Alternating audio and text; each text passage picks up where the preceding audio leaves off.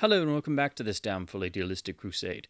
This video is about the recent news of the passing of Norman Jewison, who I think is one of the most unrecognized and underrated of the great directors of his era, and somebody who I always respected and admired, somebody who was very much dedicated to his craft, and also not just the film industry, but the film industry in his native Canada, which is something that I don't think most people realize. Not only was he Canadian, but also he strove continuously, even after his retirement, to help bolster and build up the Canadian film industry, in both the industry itself and the younger people trying to get into the film industry in Canada, and trying to at least create some support for the film industry there, which really needed all the support it could get.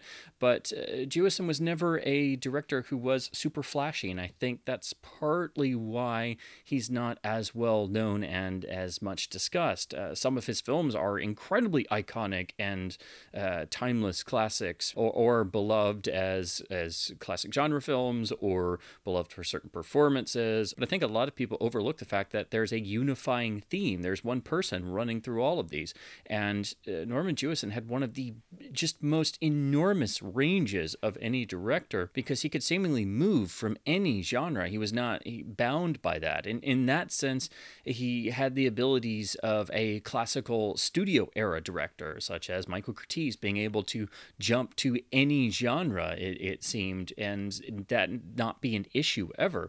He had a particular style that was very, very quiet and very focused on storytelling. So the actual filmmaking craft is more of the invisible style, which again means that I think that's partly why he's never been trumpeted as much as other directors who have a very vivid, obvious style that is very much apparent from the first frames.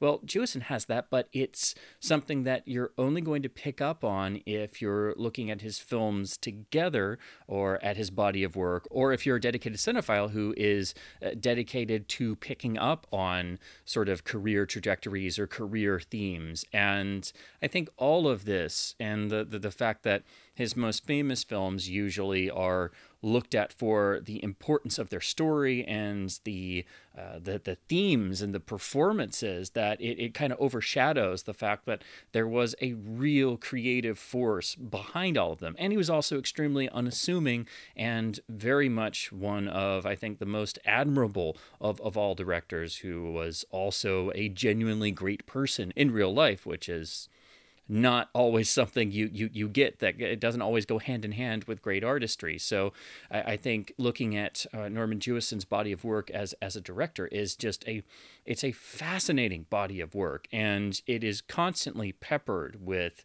of course, great performances, because he was a brilliant actor's director. He was able to get performances out of actors and actresses that really became either iconic for them, or are just incredible powerhouse performances that are so directly tied to the themes of the story that you can't think of the film without those performances. And some of these performances are among the best in said actor or actress's career. But also, Jewison had a real sense of social commentary. He was continually drawn to stories about the human condition, about problems we have that still exist in our society. In the Heat of the Night is probably the most obvious, and that was a very personal film for him to make, because he wound up traveling through the American South as a young man, and witnessed the inherent racism firsthand, which was something he had no real concept of, being a young Canadian who had just gotten out of the service in World War II and was just sort of traveling through the American South, and this just basically hit him like a brick wall, and he never forgot it. And it's very obvious in the films that he made that deal openly with racism. In the Heat of the Night is the most famous and the most iconic because of the time at which it was made. But the real reason, I think, for its extreme effectiveness and its sense of realism is that this is a person who had actually seen and witnessed these things firsthand, and knew that he had to say something about them, but also present them as as they really were, so deeply entrenched in a particular society and culture that people didn't even really think about it and think about what they were doing and what they were promoting. And that's partly why that film is so striking and effective to this very day, because it definitely helps when it's being directed by somebody who has seen and witnessed this stuff firsthand, and it's so vividly marked them and stuck with them and was burned into their very brain that it helped stir the fires of that conviction to say something of importance about societal issues. And this is really the key theme that I think runs through all of Jewison's work. Even the films that are obviously more commercial or were bigger financial successes, there is something about the human condition in all of his work. And I think that's the key theme that runs through everything, whether it's In the Heat of the Night or even Moonstruck or Rollerball or And Justice for All. And to even look at his filmography, it is a staggering amount of titles. Some are iconic, some are little seen today, but all of them maintain a consistency of quality. And he could even turn around and do stage play adaptations and musicals. He, of course, directed Fiddler on the Roof and also wound up directing the film version of Jesus Christ Superstar. And I think the reason why both of those films have a quality to them is because of the person who made them. And you can see with those films how they could have gone if they had been made by somebody else. And I mean, I think one of the greatest examples of a director's range is looking at Norman Jewison really becoming a bigger name and better known director in the 1960s. He had worked extensively and really gotten his training in the Canadian television really throughout the 1950s, and also dabbling in Canadian radio, but he essentially was able to eventually make the jump into features and directed a number of features, but wasn't really somebody who was a name until he wound up being the person who was selected to take over The Cincinnati Kid after the sort of unfortunate kerfluffle that caused the producers of that film to fire Sam Peckinpah, and Norman Jewison was the person who had to come in and basically reshoot the film that had been shot and try to patch everything together and actually finish the film, which is not a good situation for anybody to be in. And I think it's really because he was the person selected that's the only reason why that film was even finished and became a classic and iconic work of its own, even though it definitely has ties to themes already seen and displayed in The Hustler. And of course, this started a sort of partnership and relationship dynamic between Jewison and Steve McQueen, which would result in what is perhaps McQueen's most iconic performance in The Thomas Crown Affair in 1968. So Jewison definitely established relationships with various actors and actresses that he would work with multiple times, and these sort of rapports that he would develop with performers in particular, I think is why he should be recognized as a fantastic actors director, because he has gotten some of the best performances of a star's entire career in films. Even if they weren't giant box office successes, you can look at some of the performances he would get out of people, and they're just incredible. But in terms of a director having range, you go from The Cincinnati Kid to what I think is Jewison's masterpiece, The Russians Are Coming, The Russians Are Coming, which is one of the most underrated films ever made and is one of the greatest societal commentaries. It's a social satire first and foremost. It has gut-bursting comedy, but it also has genuine heart and warmth and actually tells a story about the human condition. It's one of the greatest films made about the Cold War, during the Cold War. It has tinges of satire on the levels of Dr. Strangelove, but is also a comedy that is also about the shared human condition that exists even between Americans and, at the time, Soviets, and an incredible contrived scenario that sets off the film. It works on so many incredible levels, but to then go from that film to In the Heat of the Night is just, it's a complete 180, and that, I think, is just one of the best examples you can have of what range really means for a director in terms of being able to just go completely to the opposite end of the spectrum in terms of tone and themes and genre and location and the actual way you're having to direct actors and how you're having to stage the individual scenes. Because if you look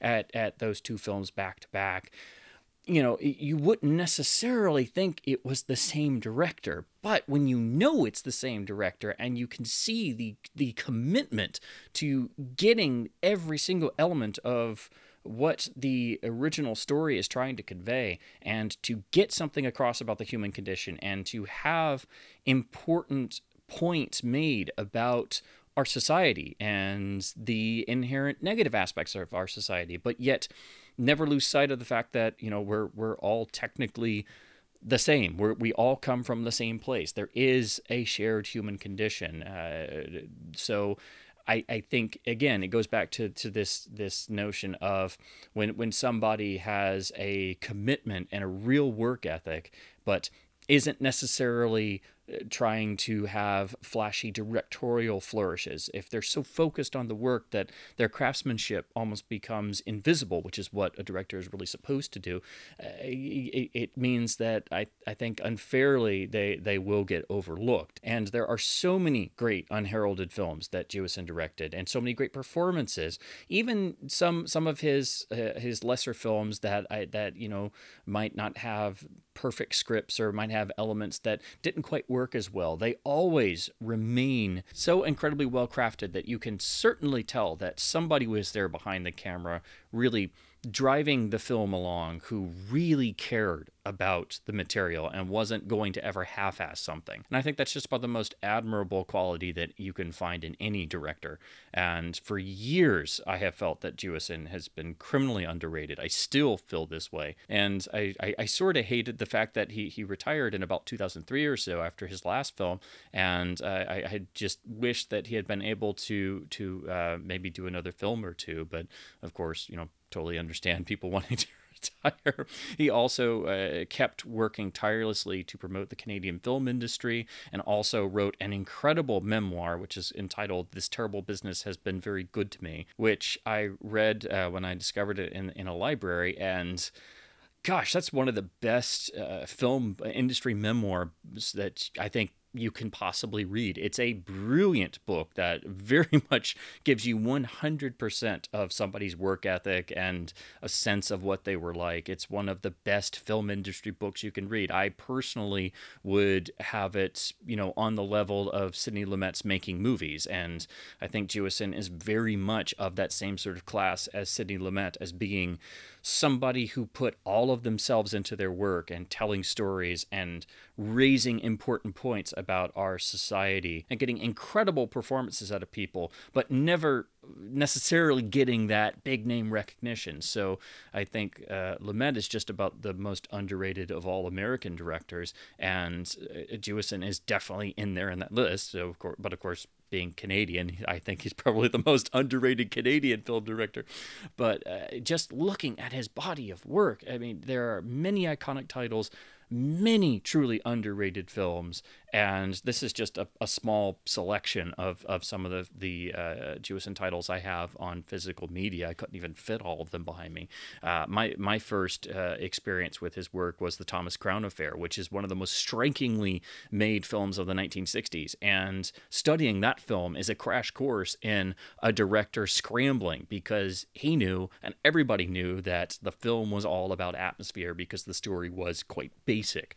And when you look at The Thomas Crown Affair, and the reason why the remake doesn't work is that the original film commits to the premise, and Jewison has to build on the two lead performances and the atmosphere and the dynamic. And what he does with technique, with staging, with blocking, usage of split screen photography and using optical effects and things, how he layers in the score, and what he does with just silent close-ups between Steve McQueen and Faye Dunaway. I mean, that film is entirely made in the direction of it, because the story is so simple that when you stop and think about it, the actual story content is maybe 10% of the effectiveness of that film. And Jewison freely admitted this. And if you look at all the extras and other information you can find about the film or Jewison talking about it, he freely admits this and how hard he had to work to actually make the film work. And that's why the film is iconic.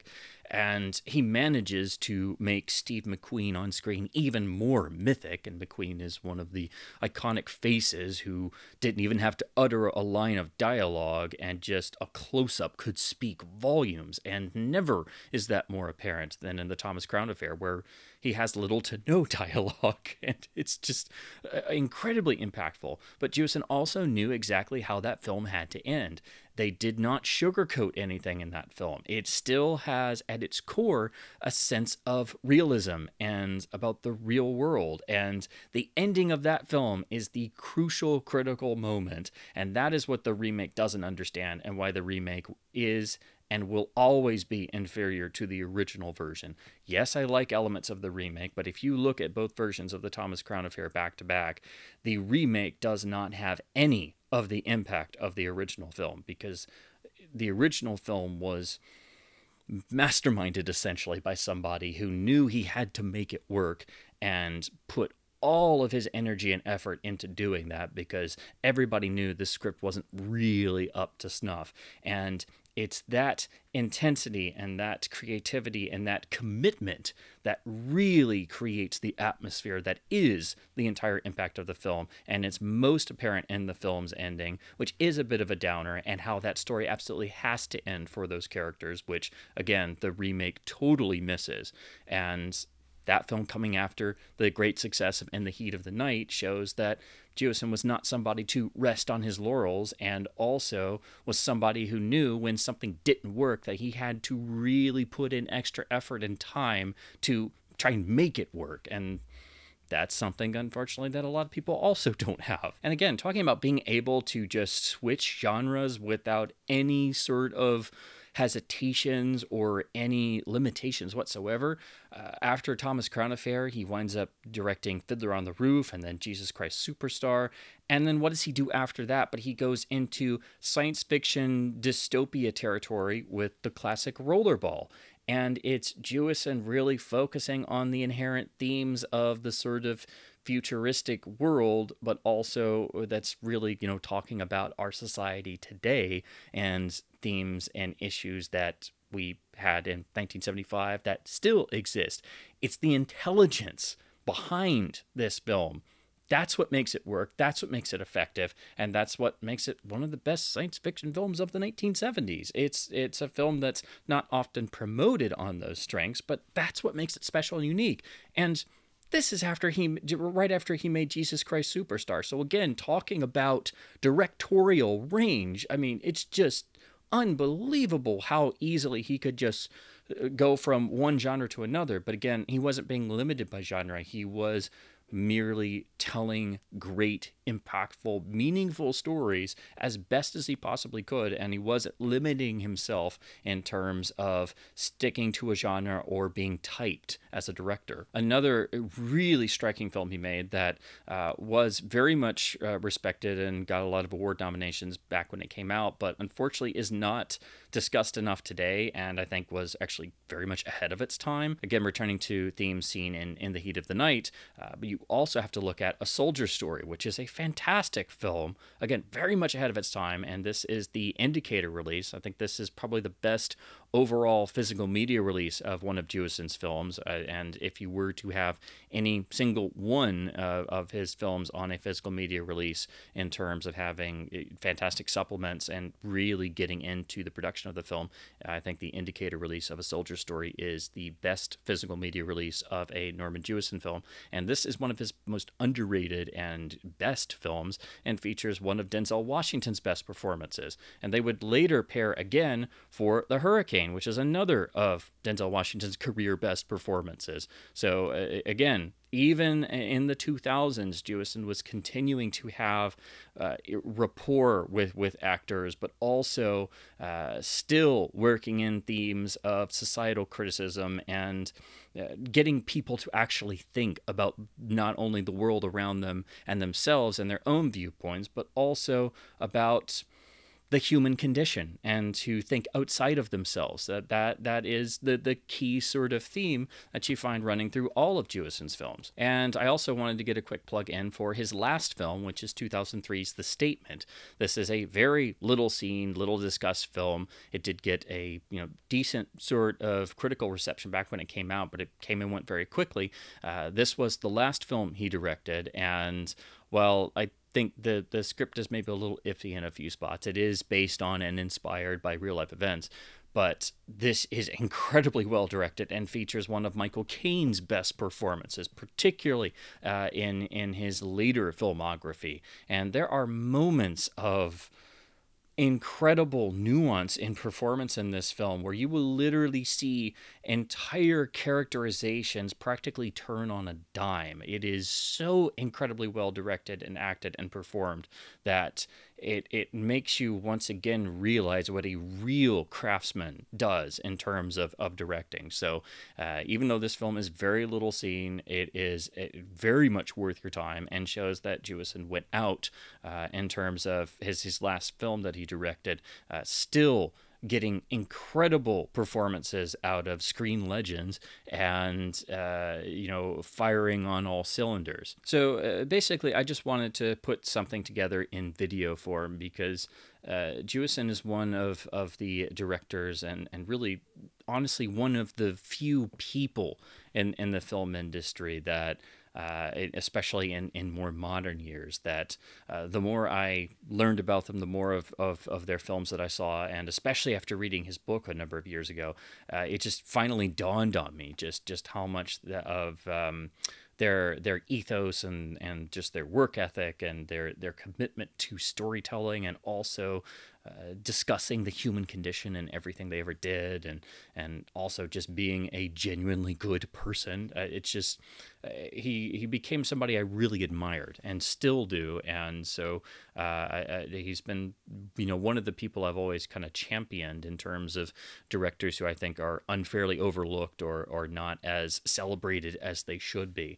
And also, I think it would help if there were more and better physical media releases for a lot of his filmography, most of which does not have the level of quality in releasing that they deserve, or any real supplements. So I certainly wish more of Jewison's films could see the level of care and quality treatment that Indicator brought to A Soldier Story. Again, I think this is the best physical media release for one of Jewison's films, and it's a fantastic film that's very underrated in its own right. I certainly think that Norman Jewison was a brilliant director, a really great person, somebody who was committed to film as an art form and promoting film culture, but also did incredible work for the Canadian film industry, which certainly needed that assistance in terms of bolstering itself and providing support for newer generations of people who wanted to get into the film industry but needed more of a strong industry foundation in Canada. So he didn't just make films and not do anything else. He was always active in other elements that can be are more behind the scenes, or more unseen, or more in charity work or industry work that's very important, but it's not flashy, it's not going to be reported on much, it's not hyper visible, but the impact that he left is gigantic.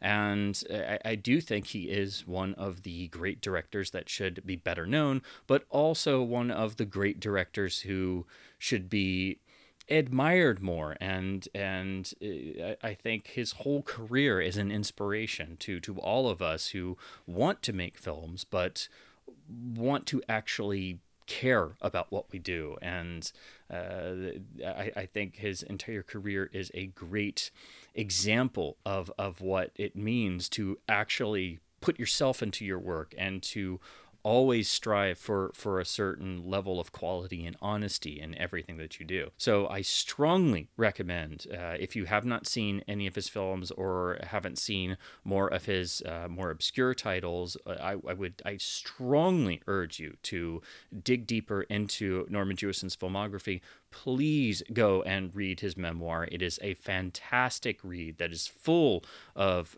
brilliant information and also analysis of his own work, but also fantastic remembrances of his history and his career. And I think is still one of the great memoirs about the film industry and about making art in general. It's one of the great film books.